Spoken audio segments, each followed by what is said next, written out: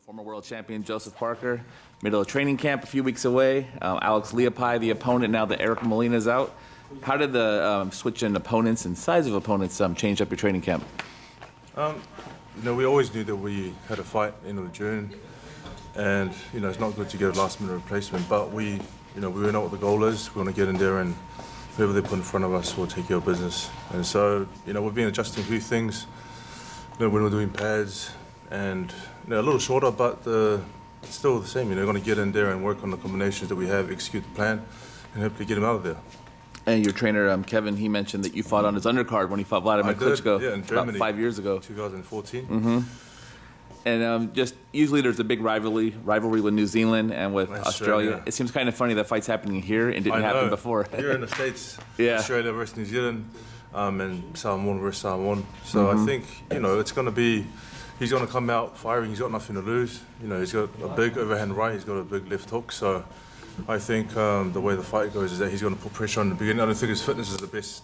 Well, it's similar as mine. I don't think it's the same as mine, but he's going to put on the best performance he can, and I want to go out there and break him down. And the goal is to knock him out.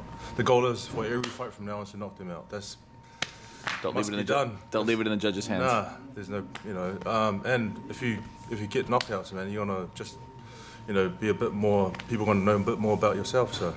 This will be the first fight with Eddie Hearn and Matchroom and DAZN. How do you feel about your debut with him? I feel good. I came back into this camp at fighting weight, so I didn't have to focus on losing weight in this camp. I focused more on skills and techniques and working on different things rather than losing weight. So that's been a joy, and I'm excited to be, linked up with Matchroom and DAZN, and looking forward to, like I said, putting on a good performance.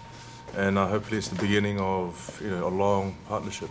Because obviously they have Anthony Joshua, who's going to be busy, and they have Dillian White, who has a fight coming up. But I'm sure you want those rematches. Yeah, they got a good stable of heavyweight fighters. So our goal is to take care of business with these fights that we have, and then ultimately face those guys again. We want to avenge the losses that we had to Dillian White and Joshua. So, and we know we can beat them. We know we belong at the top. We just have to show it and get back there. You recently worked with alongside Tyson Fury. What did you think of his performance against Tom Schwarz? I think he put on a great performance. I think he did what he had to do to get Schwarz out of there. Good movement, good defense. He switched it up, southpaw orthodox, and I think it was a good welcoming fight for him here in Vegas. And I think a lot of people were impressed. The opponent wasn't the top opponent, but he did what he had to do to get him out of there. And the whole goal is to get him back in with Wilder. They want to make that rematch. How do you think he fares in a rematch now that he's in better shape and back in a rhythm?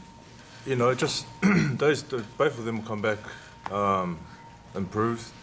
And I mean, they'll study the tape of the first fight and he'll come back a lot better. I think Fury will be a lot better, because of what he went through, and he put on a good performance coming off those the two wins that he had with Wilder. And I think the second time around he'll sort of know what he's dealing with, and he'll put on a better performance. A lot of people say that the boxer can make better adjustments than the puncher, and obviously that would be Fury as the boxer in this case. Fury's got better boxing skills, but the dangerous thing about Wilder is that he carries that power from the beginning to the end. So it doesn't even matter what part of the fight it is. If he catches you with the right hand, you're going down.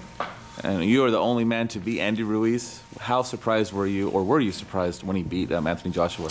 I think a lot of people were surprised of how the fight did finish. I think we as a team knew that he had the ability to win, but we didn't expect him to win like that. And so for him, we're happy for him, and he made some history for Mexico and his family. And, it was a bit of a surprise, it was a bit of a shock, but, it was well deserved. And I guess with the rematch, we're just going to see who's going to come back and who's going to be more improved with the rematch. Yeah, I was going to ask you that. You've been in with both men. Who do you think can make the better adjustments?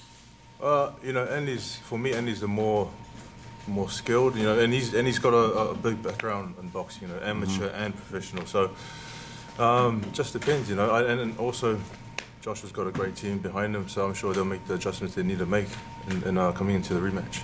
Do you think it's a mistake that Joshua wants to have the rematch here when he can have it back home in the UK and have a little bit more advantage?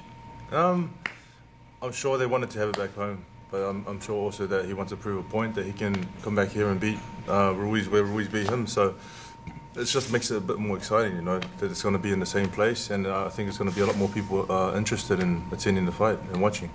And the plans to fight 3 times this year? I'm excited. We want to keep busy. We had a slow start to the year.